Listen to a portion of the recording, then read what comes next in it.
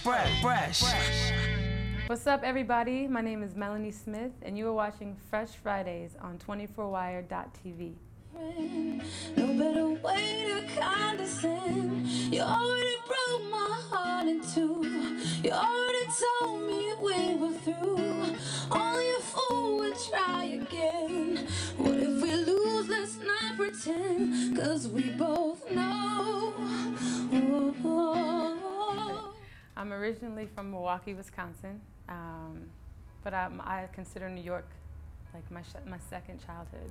I started singing when I was 6, but when I was in the 3rd grade, they were auditioning kids to sing the lead for this song in for Black History Month. What the world needs now is love, sweet love. I think Diana Ross sings it.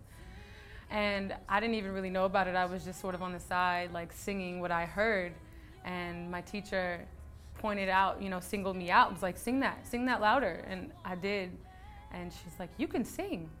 And that was really the first time that, I had the confidence, because someone else who didn't know I loved to sing saw it and recognized it and shouted and called me out on it. So that's pretty much the first memory I have of being bitten, like, oh, I can do this? So it was really when I was in school and I realized I had an internship in the corporate world, and it was an awful experience. And that's really when I knew that I had that experience to sort of shove me and give me the confidence to go for the artist thing. Because the whole corporate, I was a paralegal for a lawyer who was like the woman from The Devil Wears Prada, like literally, and it frightened me.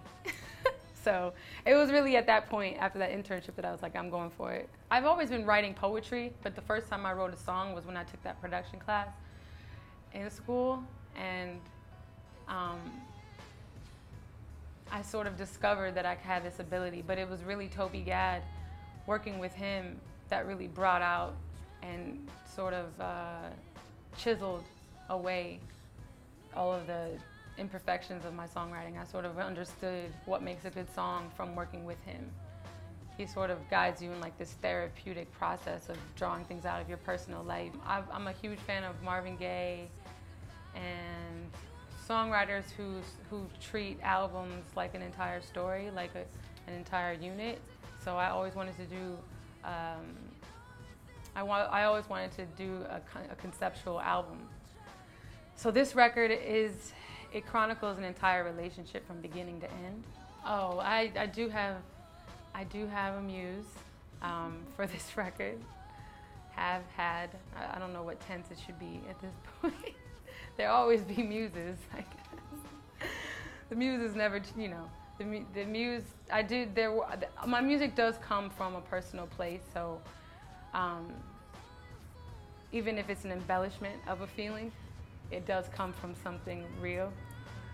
So yeah.